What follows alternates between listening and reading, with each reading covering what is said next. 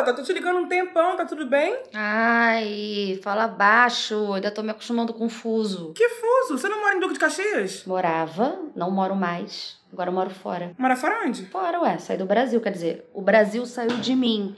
Tava dando mais não, energia muito baixa, sabe? Nada funciona, tudo precário, cansei, fiz a Anitta, pulei fora. Peraí, quando você fala fora, você tá falando fora tipo Estados Unidos?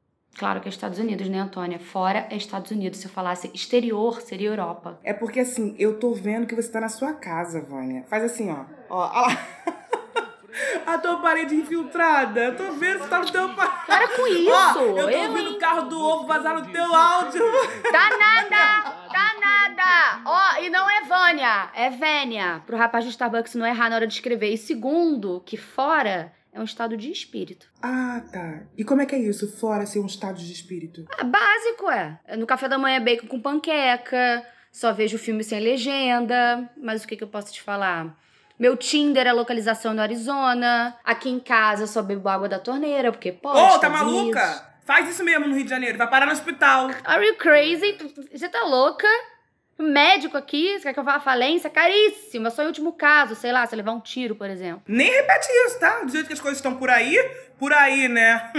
Não duvido nada esse negócio. Mas se vier também, irmão, eu tô preparada. Aqui, ó, é Caxias, meu parceiro.